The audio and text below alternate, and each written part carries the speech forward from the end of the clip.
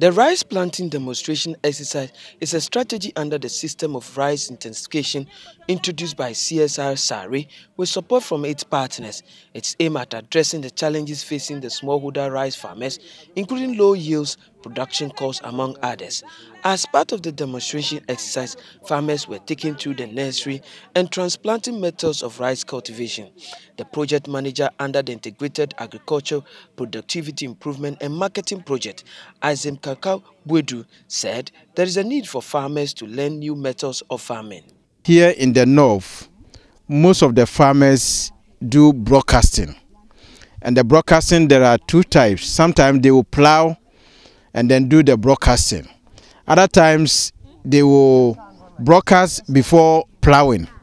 And these are two dangerous practices. The reason is that once you broadcast, you have no control where the seed is going to lie. And therefore, some of the seeds get crowded together at one place, whilst in another place they are sparse. And so you don't have even plant population.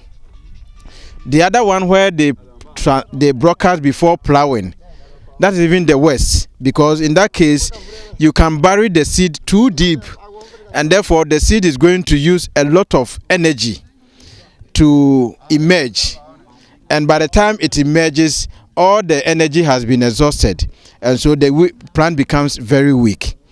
Now we are demonstrating to them that it is better to nurse your seeds and do transplanting. In that case, you know that your seeds have germinated, they are of good growth, and then you transplant them one at a stand. And once you are doing that transplanting, they are not overcrowded, and so the plant is able to tiller. Tillering means that they are able to produce more shoots, and that gives you better yield. He further explained the benefits of practicing the system of rice intensification.